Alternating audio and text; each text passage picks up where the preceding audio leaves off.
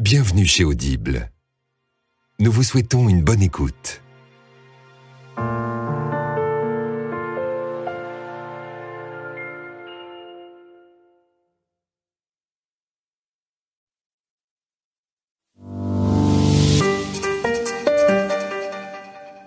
Audiolib présente Les faits cumulés. Choisissez de décupler votre réussite de Darren Hardy, traduit de l'anglais par Cynthia Pio, lu par Maxime Vansenfort. Ce livre est dédié à Jerry Hardy, mon garçon d'honneur, mon père, l'homme qui par son exemple m'a enseigné les principes de l'effet cumulé, et à Jim Rohn, mon mentor, l'homme qui m'a appris parmi tant d'autres enseignements à parler de sujets qui importent à ceux qui souhaitent voir changer les choses. Attention, ces titres de chapitres peuvent paraître simples. Les stratégies qui mènent au succès ne sont plus un secret pour personne, et pourtant, la plupart des gens choisissent de les ignorer. Vous croyez déjà détenir la clé du succès? C'est ce que pense tout le monde. Pourtant, les 6 stratégies énoncées dans ce livre, si vous les appliquez dans l'ordre, feront décoller vos revenus, votre vie, votre succès, comme nul autre. En ma qualité d'éditeur du magazine Success, j'ai une très vaste expérience. Rien n'est aussi efficace que l'effet cumulé d'actions simples mises en œuvre correctement sur la durée. Voici la clé, la réponse que vous attendiez pour réussir votre vie pleinement. Quel que soit votre rêve, votre désir ou votre objectif, ce livre contient le plan d'action destiné à le réaliser.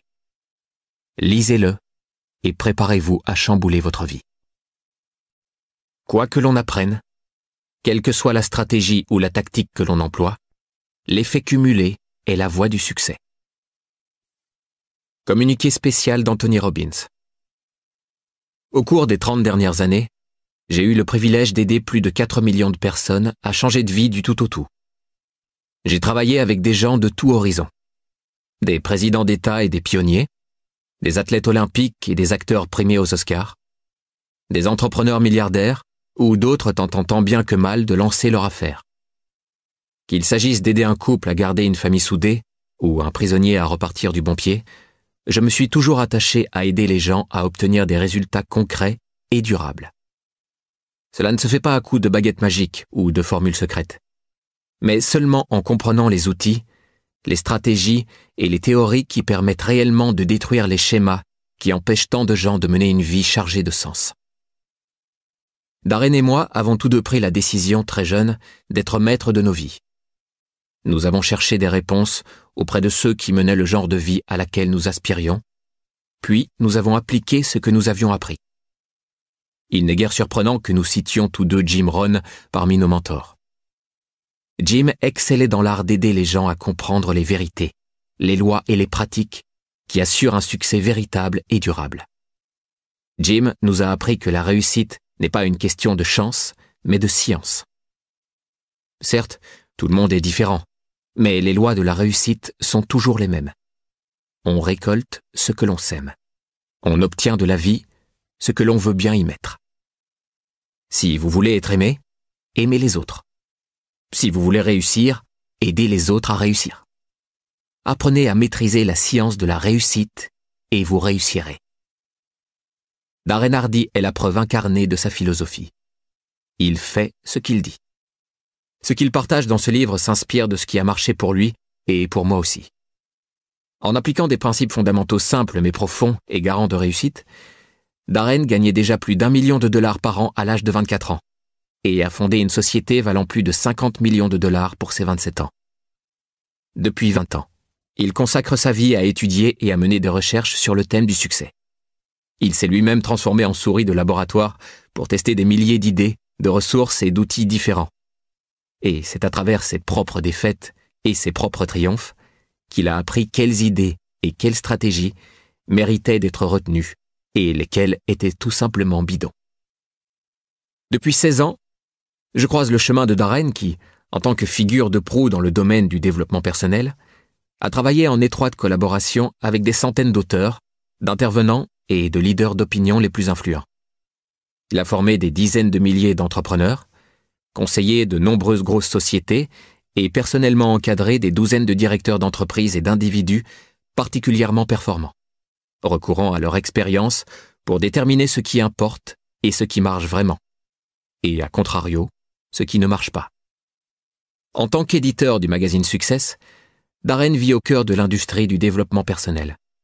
Il a interviewé des leaders influents, de Richard Branson au général Colin Powell, en passant par Lance Armstrong et moi-même, sur une multitude de thèmes liés au succès, et en a extrait les meilleures idées pour mieux les compiler. Darren est une véritable mine d'informations sur l'accomplissement personnel. Informations qu'il ingurgite, trie, filtre, digère et régurgite sous forme d'analyse, de résumés et de catégories bien distinctes. Il a dégrossi ces données pour mieux se concentrer sur les principes fondamentaux, principes immédiatement applicables à votre propre vie pour obtenir des résultats tangibles et durables.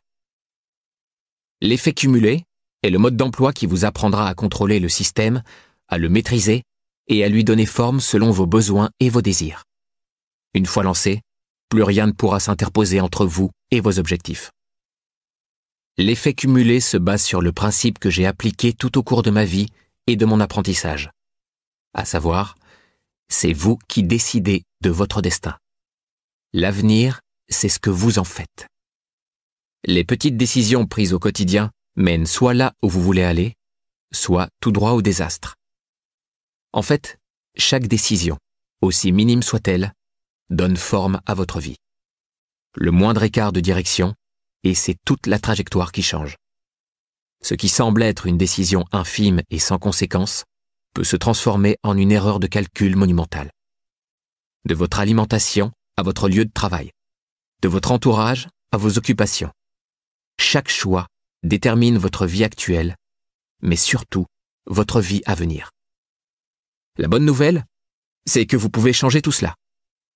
Si une simple erreur de calcul de 2 mm peut complètement modifier la trajectoire de votre vie, une simple rectification de 2 mm peut aussi la ramener sur la bonne voie, à condition de trouver le plan, le guide, la carte qui vous indiquera la bonne direction, comment vous y rendre et comment ne pas vous tromper de chemin.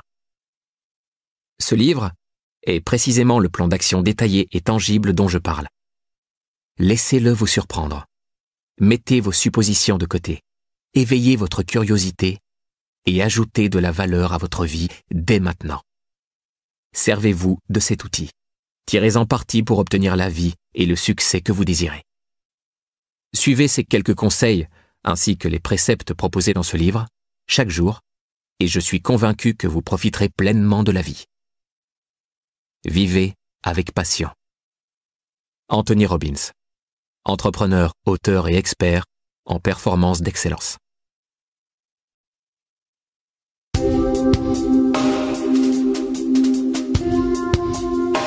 Introduction.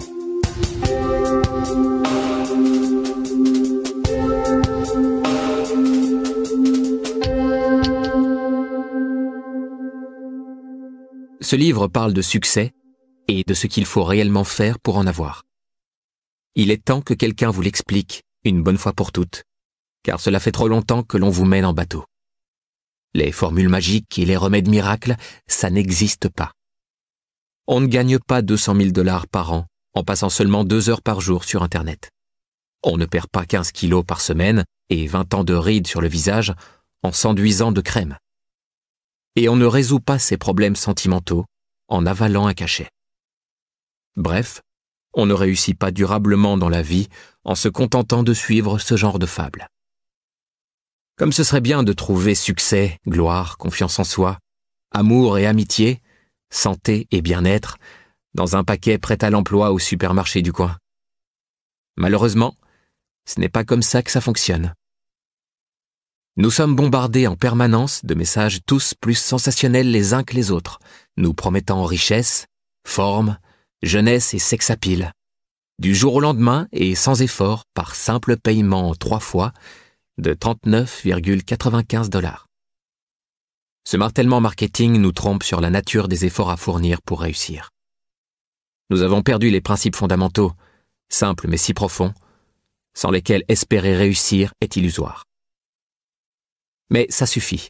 J'en ai assez de voir ce genre de message imprudent induire les gens en erreur. Si j'ai écrit ce livre, c'est pour vous ramener à l'essentiel. Je vais vous aider à faire le ménage, en vous recentrant sur ces principes fondamentaux.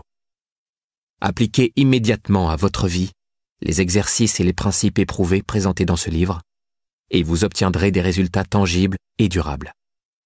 Je vais vous apprendre à optimiser le pouvoir de l'effet cumulé, c'est-à-dire du système qui régit la façon dont vous fonctionnez depuis votre naissance, pour le meilleur ou pour le pire. Utilisez-le à votre avantage et vous serez réellement à même de révolutionner votre vie. Vous connaissez l'expression « à cœur vaillant, rien d'impossible », n'est-ce pas? C'est vrai, mais seulement si vous savez comment vous y prendre. L'effet cumulé est le mode d'emploi qui va vous enseigner à maîtriser ce système. Suivez les instructions et tout ce que vous entreprendrez vous réussira. Comment suis-je aussi sûr que l'effet cumulé est tout ce dont vous avez besoin pour réussir? Pour commencer, tout simplement parce que j'ai moi-même appliqué ces principes. J'ai horreur des auteurs qui se vantent de leur succès, mais je tiens à ce que vous sachiez que je parle en connaissance de cause. Je ne vous sers pas une théorie réchauffée, mais ma propre expérience. Comme l'a mentionné Anthony Robbins, j'ai joui d'un succès considérable dans mes diverses entreprises, car je me suis toujours attaché à suivre les principes énoncés dans ce livre. Depuis maintenant 20 ans, j'étudie avec passion la réussite humaine sous toutes ses formes. J'ai consacré des sommes considérables à tester des milliers d'idées, de ressources et de philosophies différentes. Mon expérience personnelle m'a prouvé que, quoi que l'on apprenne, quelle que soit la stratégie ou la tactique que l'on emploie, l'effet cumulé est la voie du succès. Par ailleurs, cela fait 16 ans que je sévis dans le domaine du développement personnel. J'ai travaillé avec des leaders d'opinion, des intervenants et des auteurs respectés. En ma qualité d'intervenant et de consultant, j'ai formé des dizaines de milliers d'entrepreneurs. J'ai encadré des business leaders, des directeurs d'entreprise et d'innombrables individus particulièrement performants. Parmi ces milliers d'études de cas, j'ai extrait ce qui marche et ce qui ne marche pas. Enfin, en tant qu'éditeur du magazine Success, je feuillette des milliers de propositions d'articles et de livres, participe à la sélection des experts présentés dans le magazine et revois tout leur matériel. Chaque mois, j'interviewe une demi-douzaine d'experts prééminents dont j'isole les meilleures idées sur de nombreux thèmes liés au succès. Chaque jour, à longueur de journée, je consomme, trie, filtre et élague une multitude d'informations portant sur l'accomplissement de soi. Bref, fort d'une vue aussi exhaustive de ce domaine et de la sagesse acquise en étudiant les enseignements et les pratiques d'excellence mises en pratique par certaines des personnes les plus accomplies de la planète, une évidence s'impose. Les principes fondamentaux sont on ne peut plus clairs. J'ai vu, j'ai lu et entendu la plupart des grandes idées sur le sujet, et ce n'est pas la toute dernière recette miracle, ni le tout dernier prophète autoproclamé qui me berneront avec une nouvelle découverte scientifique. Je n'y crois pas. J'ai trop de points de référence, j'ai connu trop de choses et j'ai appris la vérité à la dure. Comme le disait mon mentor, le grand philosophe des affaires Jim Rohn, il n'y a pas de nouveaux principes fondamentaux. La vérité n'a rien de nouveau, elle existe depuis toujours. Méfiez-vous de celui qui vous dira « Venez, je vais vous montrer mes nouvelles antiquités », car une antiquité ne se fabrique pas. Une fois réduit à sa substantifique moelle, ce livre parle de ce qui importe vraiment à savoir. Qu'est-ce qui marche réellement? Quelle est la demi-douzaine de principes de base qui, une fois isolés et maîtrisés, constituent le système de fonctionnement qui va vous permettre d'accomplir tous vos objectifs et vous aider à mener la vie que vous auriez toujours dû mener. Ces 6 principes fondamentaux se trouvent dans ce livre. Ils forment le système de fonctionnement de l'effet cumulé. Mais avant d'aller plus loin, j'aimerais vous prévenir d'une chose. Le succès n'est pas quelque chose qui s'obtient facilement. C'est un processus laborieux, parfois ennuyeux, voire assommant. Devenir riche, influent et excellent dans son domaine nécessite du temps et du travail. Ne vous y trompez pas. Vous verrez des changements quasi immédiats dans votre vie en suivant ces quelques principes. Mais si vous éprouvez une aversion pour le travail, la discipline et l'engagement, je vous invite à rallumer la chaîne de téléshopping et à remettre vos espoirs entre les mains de la prochaine publicité, celle qui vous promet le succès immédiat, à condition que vous ayez une bonne carte de crédit. En conclusion, vous savez déjà tout ce que vous devez savoir pour réussir. Il ne faut rien d'autre. S'il suffisait d'en savoir plus, quiconque disposant d'une connexion Internet vivrait dans un manoir, aurait des abdos d'acier et serait follement heureux. Ce n'est pas d'informations supplémentaires dont vous avez besoin. C'est d'un nouveau plan d'action. Il est temps d'adopter de nouveaux comportements et de nouvelles habitudes. De cesser de vous saborder et de vous ouvrir au succès. C'est aussi simple que cela. Vous êtes sur le point de découvrir un plan d'action détaillé et tangible. Chamboulez vos attentes, oubliez vos a priori, soyez curieux et ajoutez de la valeur à votre vie dès maintenant. Des ressources sont mentionnées tout au long de ce livre. Elles sont disponibles sur thecompoundeffect.com. N'hésitez pas à vous y rendre et à les utiliser. Ce livre, ainsi que les outils qui y sont fournis, concentrent le meilleur de tout ce que j'ai entendu, vu, étudié et moi-même expérimenté. Soit le meilleur de ce que le magazine Success vous propose chaque mois, en un petit livre qui va vous changer la vie. C'est vraiment aussi simple que cela. Et maintenant, c'est parti.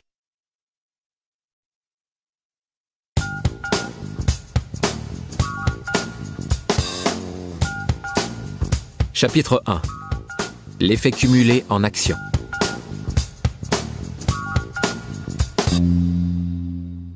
Connaissez-vous l'expression « patience et longueur de temps font plus que force ni que rage » ? Avez-vous déjà entendu la fable du lièvre et de la tortue ? Eh bien, mesdames et messieurs, la tortue, c'est moi. Laissez-moi suffisamment de temps et je serai capable de battre presque n'importe qui, à tout moment, en toutes circonstances. Pourquoi ? Pas parce que je suis le meilleur, le plus malin ou le plus rapide, mais grâce aux habitudes positives que j'ai développées et à la constance avec laquelle je les applique. Je crois plus que quiconque à la constance. Je suis la preuve vivante qu'il s'agit de la clé du succès par excellence, même si, pourtant, c'est l'une des premières embûches qui se présentent aux gens en mal de réussite. La plupart des gens n'arrivent pas à s'y tenir. Moi, oui. Et pour cela, je dois remercier mon père. En substance, il a été le premier à me former aux vertus de l'effet cumulé. Mes parents ont divorcé quand j'avais 18 mois, et c'est mon père qui m'a élevé seul. Je peux vous dire qu'il n'était pas du genre papa poule. Ancien entraîneur de foot à l'université, il m'a modelé pour que je réussisse. J'étais réveillé chaque jour à 6 heures du matin, merci papa, non par une gentille tape sur l'épaule ou même par l'alarme d'un réveil, mais par le son du marteau-piqueur de ses poids de musculation, cognant le sol de béton de notre garage, situé juste à côté de ma chambre. Le bruit ressemblait à celui d'un chantier de construction. Il avait peint un immense panneau « On n'a rien sans rien » sur le mur du garage, qu'il fixait en exécutant, tel un haltérophile, d'interminables séries de soulevés de terre, d'épaulés debout, de fentes avant et de flexions de jambes. Qu'il pleuve, qu'il vente ou qu'il neige, papa ne manquait jamais à l'appel, dans son short et son sweatshirt troué. Il était réglé comme du papier à musique. J'avais moi-même plus de corvées qu'une femme de ménage et qu'un jardinier réuni. À mon retour de l'école, une liste d'instructions m'attendait. Enlever les mauvaises herbes, ratisser les feuilles, balayer le garage, faire la poussière, passer l'aspirateur, faire la vaisselle et j'en passe. Et je n'avais pas intérêt à rapporter de mauvaises notes. C'était comme ça. C'est mon père qui a inventé l'expression « pas d'excuses ». Pas question d'invoquer une quelconque maladie pour ne pas aller à l'école, à moins de vomir, de saigner ou d'avoir un os qui dépasse. Ce terme lui venait de son ancien métier d'entraîneur. Ses joueurs savaient qu'ils n'étaient pas autorisés à sortir d'un match à moins d'être gravement blessés. Un jour, l'un de ses quarterbacks a demandé à être mis sur la touche. Papa a répondu « T'as un os qui dépasse ?» Le joueur a enlevé son maillot et effectivement, on lui voyait l'os de la clavicule. Il a été autorisé à sortir. Mon père avait pour philosophie « Peu importe que tu sois malin ou pas, tu dois compenser par le travail ce que tu n'as pas en expérience, en talent, en intelligence ou en compétence innée. Si ton concurrent est plus intelligent, plus doué ou plus expérimenté, il te faudra travailler 3 ou 4 fois plus dur, mais tu peux le battre. Peu importe le challenge, il m'a appris à redoubler d'efforts là où j'avais des faiblesses. Tu es mauvais au lancer de balle? Fais-en 1000 par jour pendant un mois. Tu n'arrives pas à dribbler de la main gauche? Attache-toi la main droite dans le dos et dribble 3 heures par jour. Tu as de mauvaises notes en maths? Accroche-toi, suis des cours du soir et fais des exercices tout l'été jusqu'à ce que ça rentre. Pas d'excuses. Si tu n'es pas bon en quelque chose, travaille 2 fois plus. Travaille plus intelligemment. Et papa ne se contentait pas de parler. D'entraîneur de foot, il est passé à la vente pour devenir meilleur vendeur de sa société, avant d'en devenir le patron, puis de monter sa propre affaire. Pourtant, il était avare d'instructions. Dès le début, papa nous a laissé trouver notre propre voie. Il croyait à la responsabilité de chacun. Il ne nous forçait pas à faire nos devoirs tous les soirs, mais il fallait obtenir de bonnes notes. Quand c'était le cas, il nous récompensait. Si on avait de bonnes notes, il nous emmenait manger une glace. Un banana split géant avec 6 boules, la sauce au chocolat, la chantilly et tout le reste. Il est arrivé plus d'une fois que mes frères et sœurs n'aient pas de bons résultats à l'école et ne soient pas de la partie. C'était une telle récompense que l'on bossait comme des fous pour pouvoir y aller. La discipline de mon père m'a servi d'exemple. C'était mon idole et je voulais qu'il soit fier de moi. Je craignais aussi de le décevoir. Il aimait à dire « Sois celui qui dit non ». Faire comme tout le monde, c'est facile. Sois celui qui n'est pas comme les autres. Sois quelqu'un d'à part. C'est la raison pour laquelle je ne me suis jamais drogué.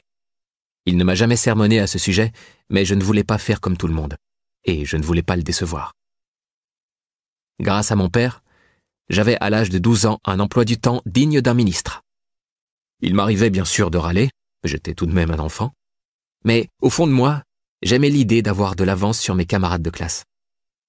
Mon père m'a très vite familiarisé avec la discipline et la mentalité nécessaires pour être quelqu'un de consciencieux et de responsable, capable de réussir tout ce qu'il entreprendrait. Ce n'est pas un hasard si le magazine Success est lu par les gens qui réussissent, comme l'indique sa devise « What Achievers Read ». Aujourd'hui, papa et moi rions qu'il m'ait conditionné à être un accro au boulot. À 18 ans, je gagnais un salaire de 6 chiffres à la tête de ma propre affaire. À 20 ans, j'étais propriétaire d'une maison dans un quartier huppé. À 24 ans, mon salaire est passé à plus d'1 million de dollars par an, et à 27 ans, j'avais officiellement fait de moi un millionnaire. Ma société réalisant plus de 50 millions de dollars de chiffre d'affaires. Aujourd'hui, je n'ai pas encore 40 ans, mais ma fortune et mes biens suffisent à mettre ma famille à l'abri jusqu'à la fin de mes jours. Il y a des tas de façons de traumatiser un gamin, mon père dit toujours. Au moins, la mienne était bonne. Tu t'en es pas trop mal tiré. J'avoue qu'il m'a fallu de la pratique pour apprendre à ne rien faire et profiter du moment présent, ou me reposer tranquillement sur une chaise longue de temps en temps, sans apporter une pile de livres de business et de CD de développement personnel. Mais je suis reconnaissant des techniques de réussite que j'ai apprises de mon père et de mes autres mentors. Ce livre révèle le secret de mon succès. Je crois avec ferveur en ces principes car mon père a fait en sorte que je vive ainsi, jour après jour, jusqu'à ce que je ne sache plus vivre autrement, même si je le souhaitais. Mais si vous êtes comme la plupart des gens, vous n'y croirez pas vraiment, ce qui se comprendrait parfaitement. Vous n'avez pas reçu la même éducation ni connu le même modèle. Vous n'avez pas goûté aux bénéfices de l'effet cumulé. Notre société a été induite en erreur. On nous a hypnotisés par le marketing, qui nous invente des problèmes imaginaires et nous vend des remèdes miracles pour les guérir. On nous a fait croire au happy end des films et des romans. Nous avons oublié cette bonne vieille valeur qu'est le travail, soutenu et constant. Examinons ces obstacles un à un. Vous n'avez pas goûté aux bénéfices de l'effet cumulé. L'effet cumulé consiste à engranger d'immenses bénéfices à partir d'une série de choix minimes mais intelligents. Ce qui me semble le plus intéressant dans ce processus, c'est que bien que le résultat soit significatif, les mesures à prendre sur le moment ne donnent pas l'impression d'être colossales. Que vous employez cette stratégie pour améliorer votre état de santé, vos relations, vos finances ou quoi que ce soit d'autre, les changements à opérer sont tellement subtils qu'ils passent presque inaperçus. Ces petits changements n'apportent quasiment aucun résultat immédiat, aucune modification instantanée, aucune récompense. À vrai dire, pourquoi s'embêter? La plupart des gens sont désarçonnés par la simplicité de l'effet cumulé. Ils arrêtent par exemple de courir au bout du 8e jour parce qu'ils sont encore en surpoids. Ils arrêtent de pratiquer le piano au bout de 6 mois parce qu'ils ne maîtrisent qu'un malheureux morceau. Ou ils interrompent les versements sur leur plan épargne-retraite au bout de quelques années pour se servir de cet argent, vu que de toute façon, ils n'ont pas réussi à épargner tant que ça. Ils ne s'aperçoivent pas que ces petits changements, apparemment anodins, pratiqués régulièrement sur la durée, font une différence radicale. En voici quelques exemples détaillés. Choix minime mais intelligent, plus constance, plus temps, égale différence radicale. Le penny magique. Si on vous demandait de choisir entre 3 millions en liquide tout de suite et un seul penny dont la valeur doublerait chaque jour pendant 31 jours, que choisiriez-vous? Si vous avez déjà entendu cette histoire, vous saurez qu'il vaut mieux choisir la deuxième option, car c'est celle qui vous fera gagner le plus gros. Pourquoi est-ce si difficile de croire que choisir le penny vous rendra plus riche au final? Parce que les bénéfices mettent bien plus longtemps à apparaître. Faisons le calcul. Supposons que vous choisissez la somme en liquide et qu'une amie à vous choisisse le penny. Au 5e jour, votre amie dispose de 16 cents. Vous, de 3 millions de dollars. Au 10e jour, elle a 5,12 dollars et vous toujours 3 millions. Votre amie doit commencer à regretter sa décision. Vous dépensez vos millions, vous en profitez et vous êtes bien content de votre choix. Au bout de 20 jours complets, il ne reste que 11 jours et votre amie Penny n'a que 5 243 dollars. Que doit-elle penser? Malgré ses sacrifices et son optimisme, elle a épargné à peine plus de 5 000 dollars. Vous, en revanche, vous avez 3 millions de dollars. C'est à ce moment-là que la magie invisible de l'effet cumulé commence à apparaître. La croissance quotidienne du penny, appliquée sur toute la période, a fait passer la valeur cumulée du penny à 10 737 418,24 dollars au 31e jour, soit plus de 3 fois la valeur de vos 3 millions. Cet exemple illustre bien l'importance de la régularité dans le temps. Au 29e jour, vous avez vos 3 millions et Penny environ 2,7.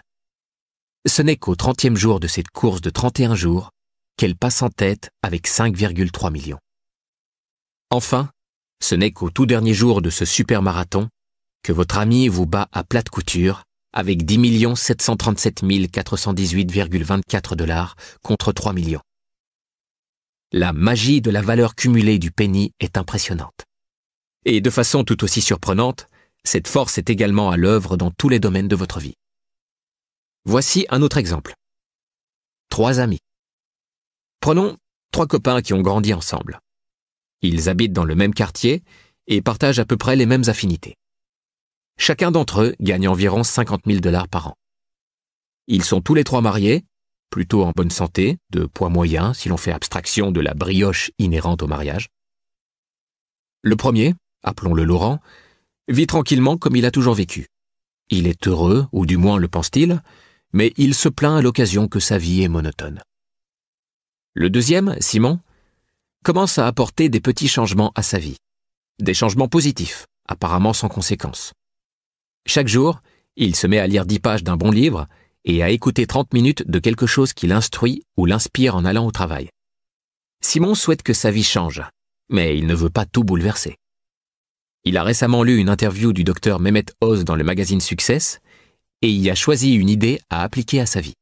Il a décidé de consommer 125 calories en moins chaque jour. Ce n'est pas grand-chose. Une tasse de céréales en moins, une bouteille d'eau gazeuse à la place d'une canette de boisson sucrée, de la moutarde à la place de la mayo dans son sandwich. C'est faisable. Il s'est aussi mis à marcher un peu plus. Quelques milliers de pas en plus chaque jour. Moins d'1,5 kilomètre.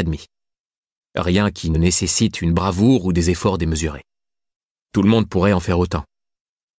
Pourtant, Simon est déterminé à suivre ses choix, car il sait que même s'ils sont simples, il pourrait également être tenté de laisser tomber. L'ami numéro 3, Bruno, prend de mauvaises décisions. Il a récemment acheté une nouvelle télé grand écran pour mieux regarder ses émissions préférées. Il essaie les recettes qu'il voit dans une émission de cuisine. Il a un faible pour les plats à base de fromage et les desserts. Il a aussi installé un bar dans la salle à manger et ajouté une boisson alcoolisée par semaine à son alimentation. Rien d'extravagant. Bruno veut juste se lâcher un peu plus. Au bout de 5 mois, on ne voit aucune différence entre Laurent, Simon et Bruno. Simon continue de lire un peu tous les soirs et d'écouter des enregistrements en allant au travail. Bruno profite de la vie et fait moins de choses. Laurent n'a rien changé. Malgré ses comportements différents, 5 mois ne suffisent pas à constater un déclin ou une amélioration de leur situation. En fait, si l'on pesait les 3 hommes, on obtiendrait une erreur d'arrondi de 0. Ils auraient l'air exactement identiques. Au bout de 10 mois, toujours pas de différence remarquable dans leur vie. Ce n'est qu'à la fin du 18e mois que de légères différences sont mesurables dans l'aspect de ces 3 amis. Mais au bout du 25e mois, des différences mesurables et visibles apparaissent. Au 27e mois, une différence marquante. Et enfin, au 31e mois, le changement est renversant. Bruno est maintenant gros, Simon est en forme. En consommant seulement 125 calories en moins par jour sur 31 mois, Simon a perdu 15 kilos. 31 mois égale 940 jours. 940 jours multipliés par 125 calories par jour égale 117 500 calories. 117 500 calories divisé par 3500 calories divisé par 450 grammes égale 15 kg. Durant la même période, Bruno n'a consommé que 125 calories en plus par jour et pris 15 kilos. Il pèse à présent 30 kilos de plus que Simon. Mais les différences ne se limitent pas à leur poids. Simon a consacré près de 1000 heures à lire de bons livres et à écouter du matériel de développement personnel. En mettant ce nouveau savoir en pratique, il a eu une promotion et une augmentation de salaire. Surtout, son mariage est au beau fixe. Bruno, lui, est malheureux au travail et son mariage bat de l'aile. Quant à Laurent, il en est toujours au même point qu'il y a 2 ans et demi, sauf qu'il est un peu plus amer sur la chose. Le pouvoir phénoménal de l'effet cumulé est aussi simple que cela.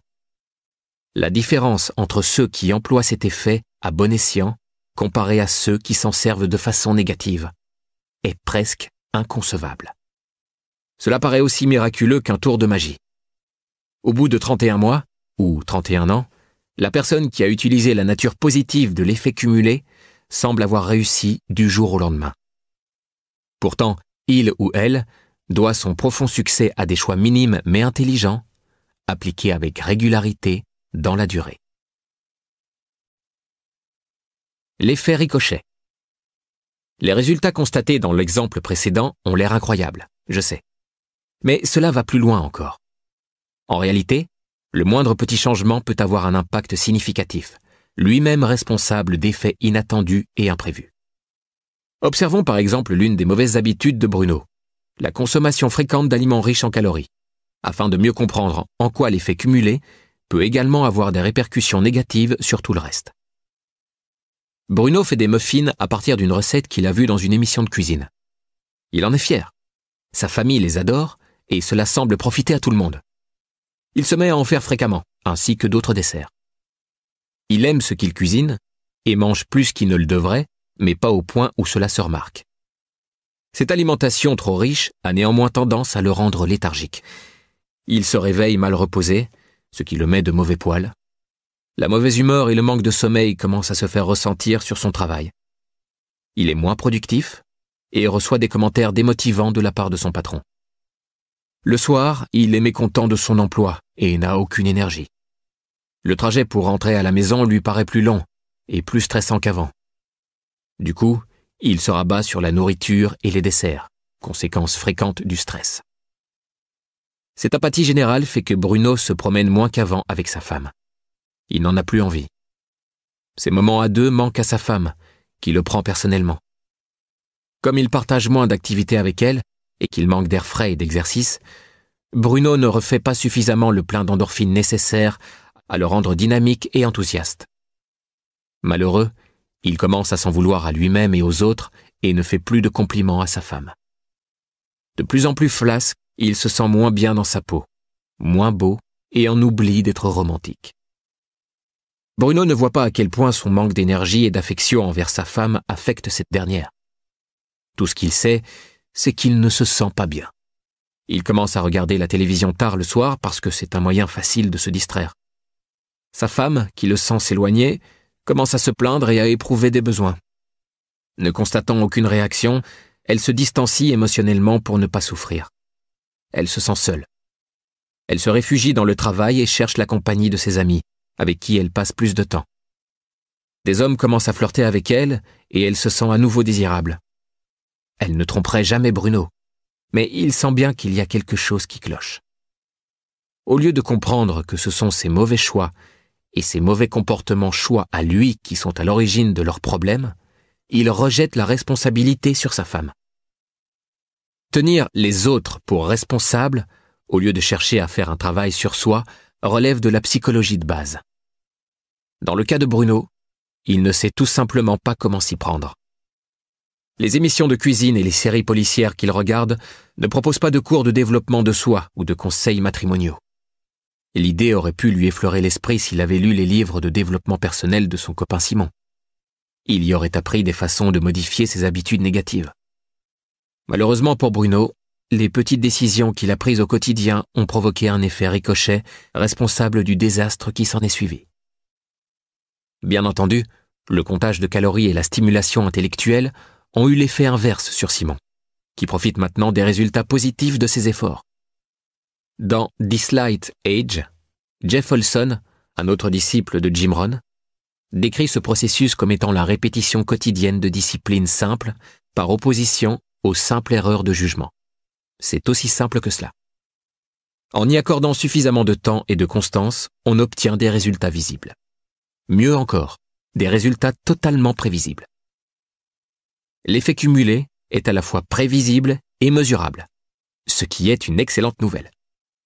N'est-ce pas réconfortant de savoir qu'il suffit d'appliquer une série de petites mesures simples, avec régularité et dans la durée, pour améliorer sa vie de façon radicale? Cela ne paraît-il pas plus facile que d'accomplir un grand acte de bravoure et d'héroïsme qui vous laisse ensuite totalement épuisé et vous oblige à trouver cette même énergie pour une tentative ultérieure, qui sera sans doute vaine? Cette simple pensée suffit à m'exténuer. C'est pourtant ce que font les gens. La société nous a conditionnés à croire à l'efficacité d'un grand effort spectaculaire. Le succès à l'ancienne. La partie la plus délicate de l'effet cumulé est qu'il faut d'abord fournir un effort avec régularité et suffisamment longtemps avant d'en percevoir les bénéfices. Nos grands-parents le savaient, même s'ils ne passaient pas leur soirée scotchés à un écran de télé à regarder des publicités leur prescrivant comment maigrir des cuisses en 30 jours ou être à la tête d'un empire immobilier en 6 mois. Je suis sûr que vos grands-parents travaillaient 6 jours par semaine, du lever au coucher du soleil, reproduisant toute leur vie les savoirs acquis pendant leur jeunesse. Ils savaient que les clés du succès étaient le travail, la discipline et les bonnes habitudes. Il est intéressant de constater que la richesse a tendance à sauter une génération. La surabondance donne souvent naissance à l'apathie, menant elle-même à un style de vie sédentaire. Les enfants de familles aisées y sont particulièrement sujets. N'ayant pas eux-mêmes eu besoin de la discipline et la force de caractère nécessaires à créer ce confort, ils n'attribuent pas la même valeur à la richesse et ne comprennent pas ce qu'il faut faire pour la conserver. Cette mentalité du « tout m'est dû » est fréquente chez les enfants des familles royales, des acteurs et des cadres dirigeants, ainsi que dans une moindre mesure, chez tous les enfants et les adultes. Dans la société occidentale, il semble qu'on ne sache plus apprécier la valeur d'une éthique du travail forte. Les États-Unis, par exemple, ont connu 2 voire 3 générations de prospérité, de richesse et de confort. Les qualités essentielles à l'établissement d'un succès durable, cran, travail et force d'âme, n'ont rien de séduisant et ont par conséquent été oubliées pour la plupart. Nous ne respectons plus les luttes et les combats qu'ont menés nos ancêtres. Leurs efforts acharnés leur avaient instillé une discipline, forgé le caractère et fortifié l'esprit pour braver de nouvelles frontières. En vérité, la suffisance a touché tous les grands empires, dont les empires égyptiens, grecs, romains, espagnols, portugais, français et britanniques. Pourquoi? Parce que rien n'échoue aussi bien que le succès. Des empires autrefois tout-puissants se sont effondrés pour cette même raison. Une fois que l'on a atteint un certain niveau de réussite, on baisse sa garde. De longues périodes de prospérité, de santé et de richesse nous rendent suffisants. Nous arrêtons de fournir les efforts qui nous ont menés jusque-là, telle la grenouille dans la marmite d'eau bouillante qui, au lieu de s'enfuir, ne se rend pas compte qu'elle est en train de cuire, tant la température augmente de façon progressive et insidieuse. Pour réussir, nous devons réintégrer l'éthique du travail de nos grands-parents. Il est temps de nous reprendre, pas tant pour sauver notre société que pour réussir personnellement. Les coups de baguette magique, ça n'existe pas. Vous pouvez rester assis sur votre canapé et attendre que l'argent vous tombe du ciel, frotter des cristaux, marcher sur les flammes ou faire des incantations si ça vous chante. Mais tout cela n'est que de la manipulation commerciale faisant appel à vos faiblesses. Le succès véritable et durable requiert du travail, beaucoup de travail. Je vais vous raconter une petite histoire qui illustre bien l'idée selon laquelle rien n'échoue aussi bien que le succès. Un excellent restaurant a récemment ouvert près de chez moi, sur la plage de San Diego. Au début, l'endroit était toujours immaculé, la réceptionniste souriante et accueillante, le service impeccable, le manager venait s'en assurer en personne, et la nourriture excellente. Les clients n'ont pas tardé à faire la queue pour venir y manger, quitte à attendre plus d'1 heure pour une table. Rapidement, malheureusement, les employés ont commencé à considérer que ce succès allait de soi. La réceptionniste est devenue hautaine, les serveurs négligés et brusques, et la qualité de la nourriture très aléatoire. Le restaurant a mis la clé sous le paillasson au bout de 18 mois. Leur succès a été responsable de leur échec. Ou plutôt, ils ont cessé de fournir les efforts qui avaient initialement assuré leur succès. Aveuglés par tant de réussite, ils se sont laissés aller. La mentalité micro-ondes. Comprenez le principe de l'effet cumulé et vous comprendrez que le succès n'arrive pas aussi vite qu'un plat réchauffé, qu'une paire de lunettes prête en 1 heure, que des photos développées en 30 minutes, qu'un colis express, que des œufs cuits au micro-ondes, que l'eau chaude au robinet ou qu'un texto sur votre téléphone. On est bien d'accord? Promettez-vous une fois pour toutes de ne plus croire au coup du gros lot, sachant que, en toute honnêteté, on ne vous parle que du seul et unique gagnant, mais jamais des millions de perdants. La personne que vous voyez bondir de joie devant une machine à sous de Las Vegas ou sur un champ de course ne vous parle pas des centaines de fois où elle a perdu. Pour revenir à la probabilité d'un résultat positif, là encore, on obtient une erreur d'arrondi de 0. 0 chance de gagner. À en croire le psychologue de Harvard Daniel Gilbert, également auteur de Stumbling on Happiness, si l'on accordait à chaque perdant de la loterie 30 secondes de télévision pour annoncer non pas « j'ai gagné », mais « j'ai perdu », il faudrait presque 9 ans pour faire passer tous les perdants d'un seul tirage. Lorsque vous comprendrez le principe de fonctionnement de l'effet cumulé, vous ne chercherez plus de remède miracle ou de baguette magique. N'allez pas croire qu'un athlète ultra performant en est arrivé là sans se soumettre à des exercices douloureux et à des milliers d'heures d'entraînement. Il s'est levé tôt pour s'entraîner et a continué longtemps après que les autres aient arrêté. Il a subi des échecs cuisants, la solitude et l'effort pour devenir numéro 1. Lorsque vous parviendrez à la fin de ce livre, ou même avant, je voudrais que vous soyez entièrement convaincu que la seule façon de réussir est de vous soumettre à une série d'exercices quotidiens quelconques et parfois difficiles, n'ayant rien de séduisant ni rien d'excitant, cumulés dans la durée. Vous pouvez obtenir les résultats, la vie et le style de vie dont vous rêvez en laissant l'effet cumulé travailler pour vous. Appliquez les principes énoncés dans ce livre et vous aussi, vous aurez droit à votre propre conte de fées. Vous voyez où je veux en venir? Bien. Alors rejoignez-moi dans le prochain chapitre, où nous allons nous pencher sur l'élément qui contrôle votre vie. Chaque victoire, chaque défaite, chaque triomphe, chaque échec résulte de cet élément. Tout ce que votre vie actuelle comporte ou ne comporte pas en est la cause. Apprenez à modifier cet élément et vous saurez changer de vie. Je vous attends. Laissez l'effet cumulé se mettre à l'œuvre. Résumé des mesures à prendre.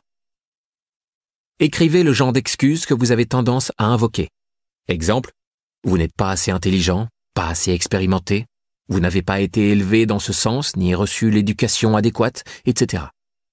Décidez de compenser ces éléments en redoublant d'efforts et en vous développant personnellement afin de dépasser qui que ce soit, y compris vous-même. Suivez l'exemple de Simon. Notez la demi-douzaine de changements minimes et apparemment sans conséquences que vous pourriez faire chaque jour pour donner à votre vie une tournure plus positive. Ne suivez pas l'exemple de Bruno. Notez les petites actions apparemment sans conséquences que vous pourriez arrêter et qui risquent de vous tirer vers le bas. Établissez une liste des domaines, des talents et des résultats dans lesquels vous avez connu le plus de succès par le passé. Demandez-vous si, en les considérant peut-être comme évidents et en cessant de les améliorer, vous ne risquez pas d'échouer.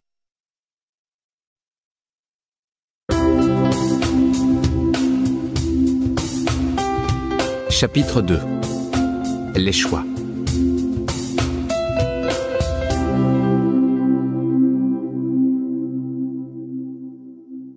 Nous sommes tous égaux en arrivant au monde, nus, terrifiés et ignorants.